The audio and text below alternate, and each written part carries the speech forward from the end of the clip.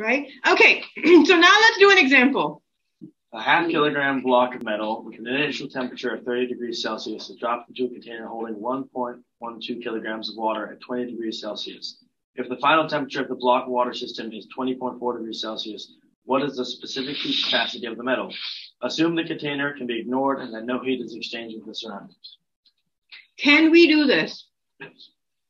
Except I haven't given you one thing. I think you, actually, let's just do the, yeah, we need the specific heat of something. Water. Oh yeah, the water. Does anyone remember the specific heat of water? I don't remember. Wait, what is it? What units? Joules per Celsius. Joules per gram Celsius. They give us in Celsius. That's the one we're going to use. Yeah. Okay, what is it again? 4.2. 4.186, right? 184. Yeah. 4.184. Why do I remember 6? It's okay. 6 is down. And it's joules per degree Celsius, right? Grams? Grams times. Grams times degree Celsius. Yeah, this is important to remember. Make sure you remember the units that you are using because it can be kilograms, Kelvin, degrees Fahrenheit, whatever it is. Find the C that matches with that. The C's, remember we said they were ambiguous and I didn't tell you what delta T was because delta T depends on the units that you are using. That's how they trick you, right? What? No. I know something. I looked it up. Hoo-hoo. Bullshit. It's close enough. Do we know how to do this? Where are we going to start? The butterfly equation. Mm-hmm. What's the butterfly equation? There we go. That's the only one you actually technically always have to remember, right? Delta Q equals 0. What do we have now? We have a metal and we have water. So what are the two delta Qs we're going to worry about? dQ plus dB equals 0. Yeah? Then it's going to be mCW delta T plus mCB delta T equals 0. Same exact steps. And what is it asking me for? Specific heat of the metal. So I'm looking for this. Okay, good. So then that means everything else has to go on the other side. Yeah, that's easy. So then I have to do MWCW. No, I'll keep the cheese on this side. CB equals MWCW delta T minus divided by MB delta T. This would be the delta T of the block, no, of water. And this will be the delta T of the block.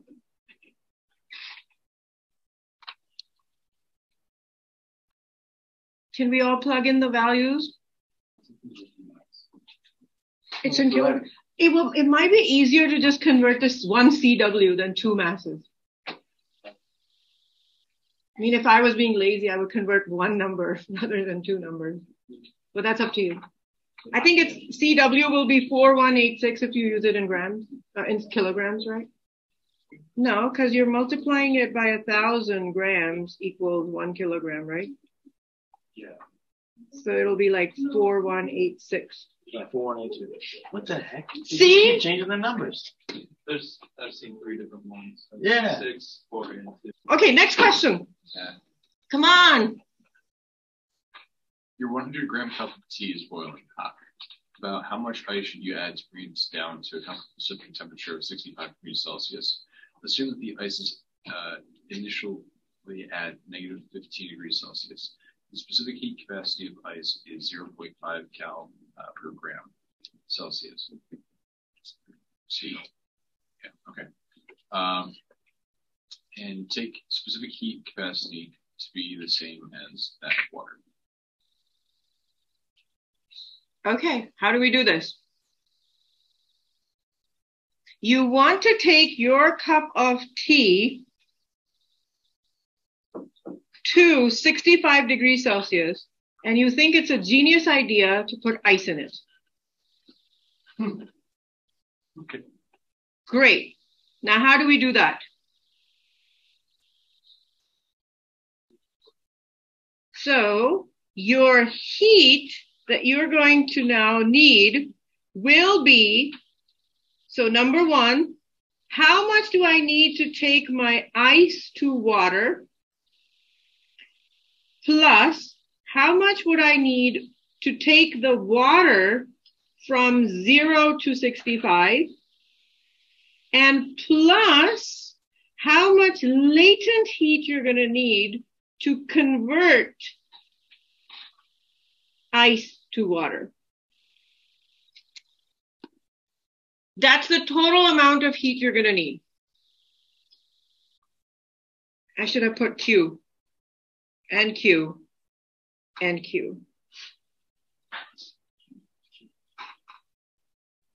So how do I do that? So again, Q will be what?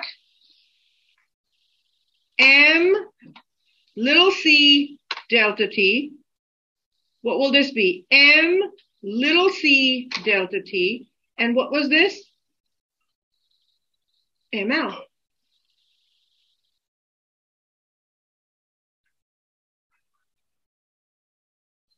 Oh, this should be ice.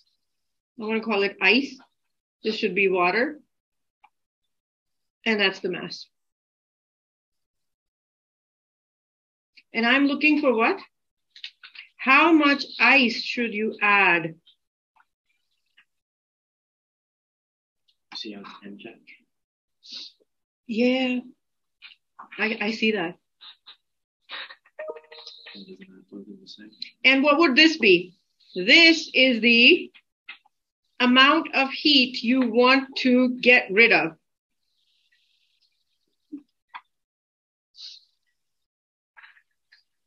How will that be? Can I call this MC delta T? What's the M for this one that's given? 100 grams? And what is the C for ice? It's the same as that for water, which can be taken as 1 calorie per gram. You guys don't write GMS per degree Celsius. And what is the delta T that you want? What is it? 35, right? Yeah. How did you get that? Excellent. Which means this will be equal to, I need mass of the ice. No, they give me C of the ice, right? 0.5. I'm not putting all the numbers in. And delta T of the ice, it starts at minus 15 and it goes to 0. Plus mass of the water is what I want. CW of water is 1 calorie per blah, blah, blah. I'm not writing it again. I'm running out of room. And what's the delta T for water? From 65 minus 0 plus M. And the latent heat for water is 80. Here we go. Now, can we solve for M? Please say yes. Excellent. We're good, right? Woohoo!